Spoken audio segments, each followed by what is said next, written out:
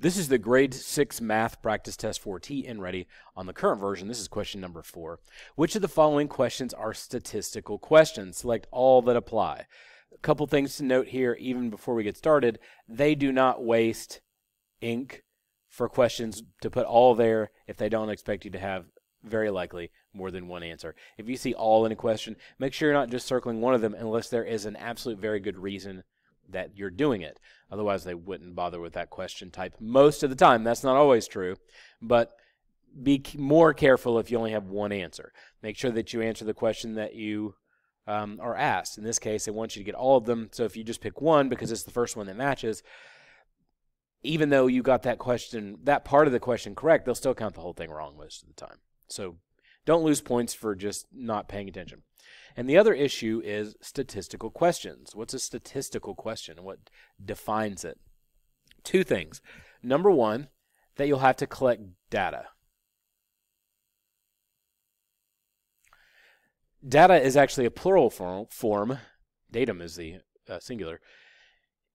It means that you'll have to go get information from multiple sources, and it's not a single answer. If it's a single answer, it's not a statistical question.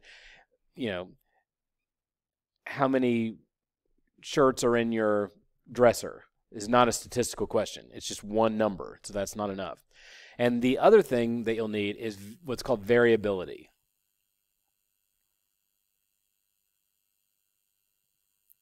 Variability. Okay, I was making sure. I think I spelled that one correctly. Hopefully so. It just means that there's possibility that the answers are going to be different. If everyone is assigned a textbook or a laptop in your school, and you ask every student how many textbooks and or laptops were you assigned, they're all going to give you the same number if it's been controlled in that way. So that's not a statistical question. So let's take a look at A, B, C, D, and E and see which ones meet the criteria. A, how many people are in your family? No, it's not. You're not collecting data. It's a single number. There's 2 people, there's 4 people, there's 25 people, whatever. As a person who asks that question, you'll probably have to be clear on what family indicates. It's like people that live in your house, or is it everybody? But either way, it won't matter. It's a single number, and they're only asking you about your own family, so it's not a statistical question. They're not saying that this is a question that some sort of researcher is asking lots of people. Maybe they are, but they don't say that, so you can't identify this as a statistical question because they're not collecting data. B, how many books did your family read this month? That's it.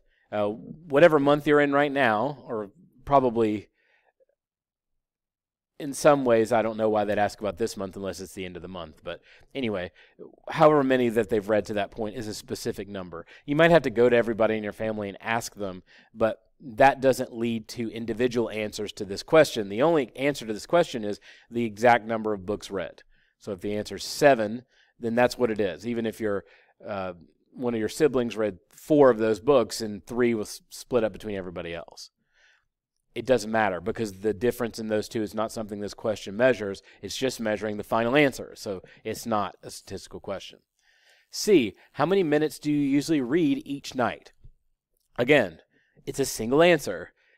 You say, I usually read 20 minutes. Now, to get to that point, you might have to do some data collection, but the question itself doesn't ask you to do it. It just says, how many minutes do you read every night? Oh, 20 minutes or whatever it is. Nothing.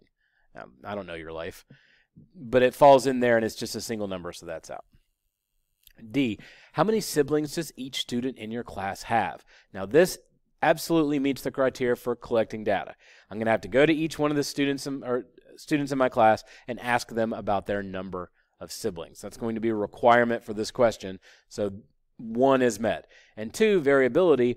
I would imagine that at least one person does not have the exact same number of siblings as everybody else.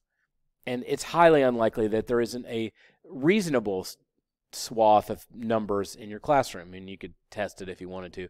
How many siblings do you have? But you'll have to go around and ask all of them and then collect all that data. So this is absolutely a statistical question. And then we can take that data and actually analyze it. We can start looking at, like, what's the average number, what's the median or mean, and what about range, that whole thing. But we would need to collect that first, so that's definitely one. And E, how many minutes does each student in your class typically read every night? Again, I'm going to have to go to lots of different people. I'll probably get different answers. So it is like, even if I don't get different answers, the possibility of there being variability is enough. If everybody's like, nope, never read. Every single person in your class never reads, or every single person in your class reads 20 minutes a night because they talk about it on the announcements, or you read a study that's important, or whatever it is. It's certainly possible that somebody goes rogue and reads more or less, or some different way of doing their reading. Maybe they spend 3 hours reading at night. The possibility of variability is there, and you have to collect the data, so E is also a statistical question. And that's it. So again, if you're looking for statistical questions, look for the type of question that you'd have to go around and gather information for to get many different answers, and then you can use those different answers to look at the data as a group in your analysis.